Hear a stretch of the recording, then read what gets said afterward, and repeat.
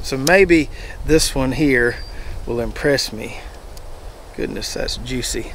Nice color on the inside there. I always like this end cap here. There's always some good flavor in that. What's up, Lazy Dog fam? Hope all y'all are having a wonderful day. It is Monday, July 10th here in South Georgia, and I'm about ready to call it a wrap on the 2023 tomato season. But I figured before we did, we'd have one more little mater soiree, do a little harvesting, talk about some of these varieties that we grew this year, talk about some plans going forward, and I especially want to show you some of these Dixie Red tomatoes over in the raised bed plot. So we'll start out here with our 2 rows of determinate tomatoes. We've got our row of red snapper here, our row of roadster here, and as is usually the case down here in South Georgia come mid-July, these plants have about had it. Now we still got quite a few fruits in there that we need to harvest today, but these things are going downhill fast. Few plants over here that get a little more shade, look better than the rest of them, but for the most part they've seen better days. So I'm not usually one to milk a tomato plant for everything it's worth. If you are one of those people, enjoy your tomatoes, enjoy every last one of them. But usually when the plants start looking rough like this is when I'll kind of call it. There are still some green tomatoes on the very top of those determinate plants, kind of the last round of production, and I usually don't wait on all of those to enlarge and ripen. I find it more advantageous for me to get those rough looking plants out of the garden. We're not going to pull them today, but we probably will pull them pretty soon. Now when we harvested these 2 rows a few weeks ago, we noticed that the roadster variety here was giving us more tomatoes. It had a little more early production on it, but the red snapper was giving us bigger tomatoes. So I'm going to go through here and harvest both of these rows. We'll keep the varieties separate, and we'll see if we can note any differences at this point kind of late in the season.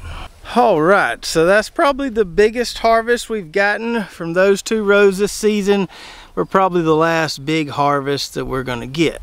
So in this bucket we've got our roadsters, overflowing that bucket, a nice harvest, especially considering what we've already gotten from that 30-foot row.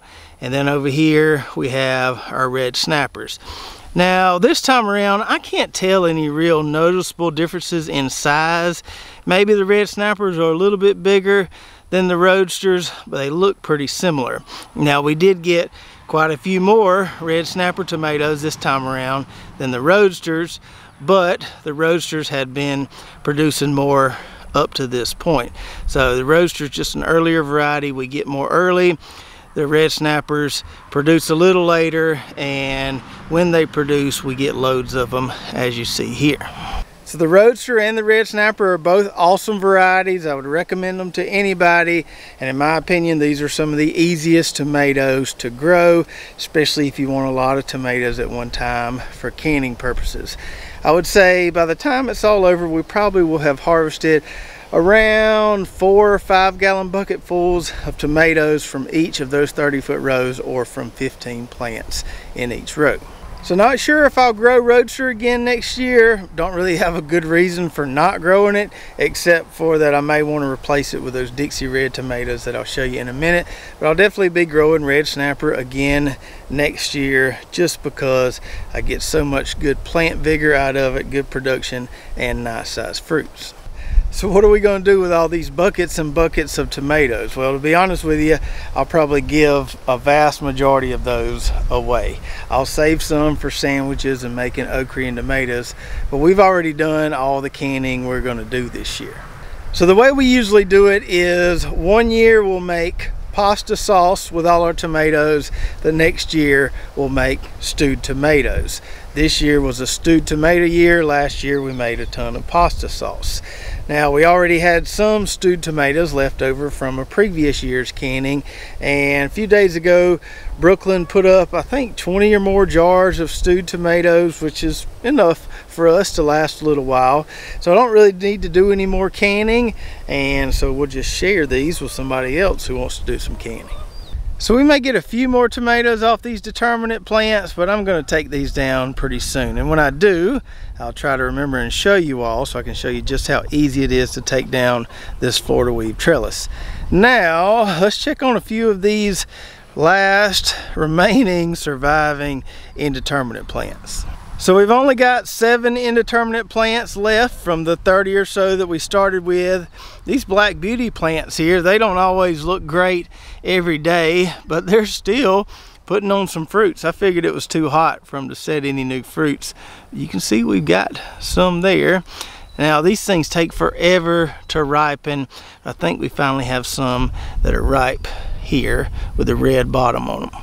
Now I've heard pretty mixed reviews on this Black Beauty tomato variety. I've heard some people say it's their favorite variety to grow every year. I've heard a lot of other people say weren't that impressed with it.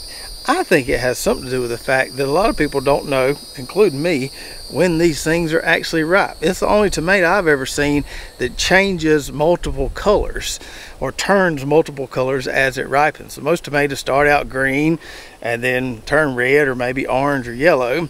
This one starts out green with a little bit of a purple top, then gets all the way black, and then the bottom turns red. So you got to wait on all these color changes to happen before it's nice and ripe. So I've had a few of these Black Beauty tomatoes so far, and they were just okay. They weren't bad, but I don't think I've had one this ripe yet. So maybe this one here will impress me. Goodness, that's juicy. Nice color on the inside there. I always like this end cap here. There's always some good flavor in that.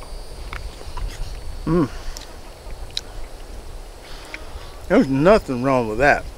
That is really, really good. I don't see how anybody couldn't like that.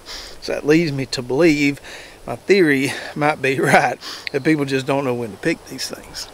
And then next to those delicious Black Beauty tomatoes, if you pick them at the right time, we've got this chocolate stripy plant here that is loaded up with some beautiful fruits. I don't know if we'll get any more fruits off of it, considering how hot it's gotten, but these right here look ripe for the picking. Now what's interesting is the color on these doesn't look like the color you'll see online if you look up chocolate stripy. They're a lot darker, some of the pictures I've seen. Now we grew a variety right over there called Vintage Wine, and to me these look exactly the same as those Vintage Wine tomatoes. So what you see in the pictures might not always be what you get. Now for this next plant here, I don't remember what variety this is, and the plant just looks okay, doesn't look terrible. I haven't cut it down yet, but we're not getting any production from this plant, so I might as well cut that one down. Behind that non-producing plant, we've got one plant left from this Amana variety, which has been pretty decent for us compared to all the other ones. We just had one plant that made it, but these tomatoes right here are pretty dang delicious once you let them turn kind of all the way yellow or orange. So still probably a few more days before I pluck those two there. Then we've got our big Wisconsin tomato plant right here. It's still hanging in there, although I am starting to see a little leaf spot on it, so it might not make it much longer. Got two really good looking fruits there, waiting on those to turn a little bit. I'm definitely going to save seeds from one of those, and the other one will go in my belly. And then we have our Lone Turkey Creek plant here, still hanging in there pretty well.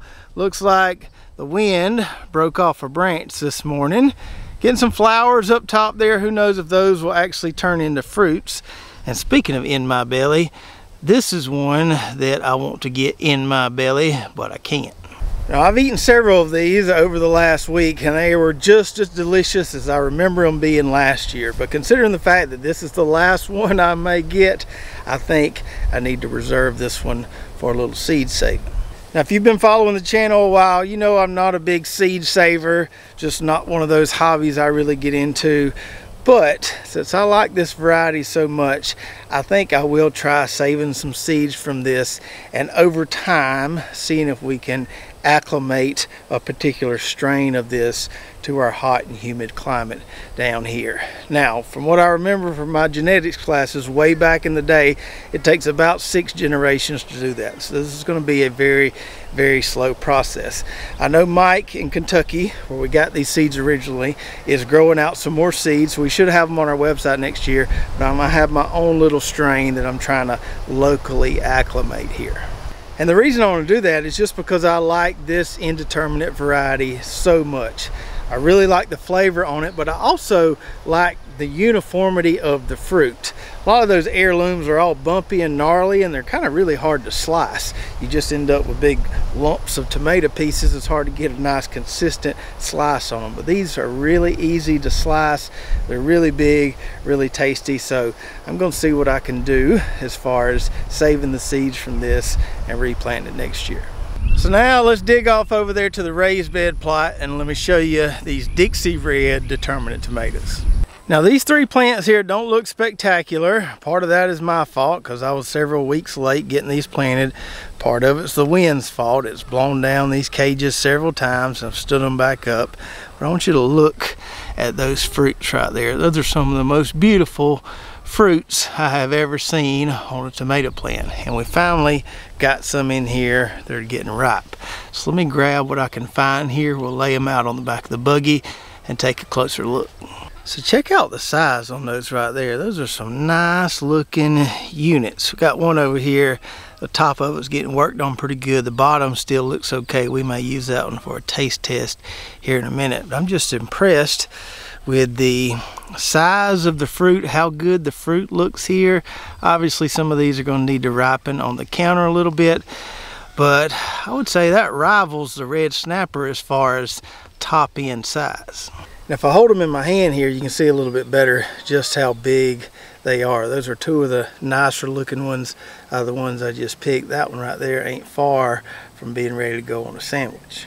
And here's that one that done got all boogered up, but the bottom still looks kind of okay. We'll see if we can get us a little slice here off the bottom and give this one a try. There's the inside, kind of pink on the inside. It's a good tomato, nothing wrong with that. Good sandwich tomato. Now it doesn't taste as good as that Black Beauty we had earlier, but we knew that that wasn't going to be the case. We know some of those heirlooms are always going to have a little more flavor than these, but I think this make a great canning tomato. Now I haven't made up my mind completely, but I'm leaning towards replacing my 30-foot row of Roadster next year with a 30-foot row of these Dixie Red tomatoes. Just going to give them a try. If we don't like them, we can always go back to Roadster or another variety the following year. I've also found a couple yellow or orange determinate varieties online that I really want to try next year. Probably going to grow not near as many indeterminates next year and stick more with the determinates because that's what works for us. So I hope you enjoyed the video today. Don't forget to check out our affiliate links and coupon codes in the description below, and go check out our website, lazydogfarm.com. And if you want to see how we did that Florida weave trellis for those determinate tomatoes, check out this video right here. We'll break it down, all what you need to support those short, bushy, dense, heavy, whatever you want to call them, determinate tomato plants. So check that out, and we'll see you next time right here at Lazy Dog Farm.